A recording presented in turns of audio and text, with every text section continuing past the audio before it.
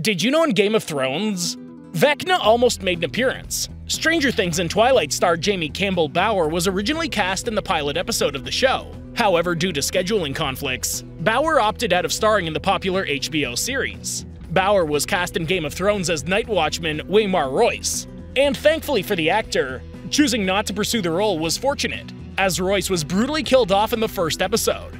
Bower has said of nearly being cast in Game of Thrones, "Everything happens for a reason. I've done things and not done things. I was born and now I'm here doing this." Sounds like something Vecna would say.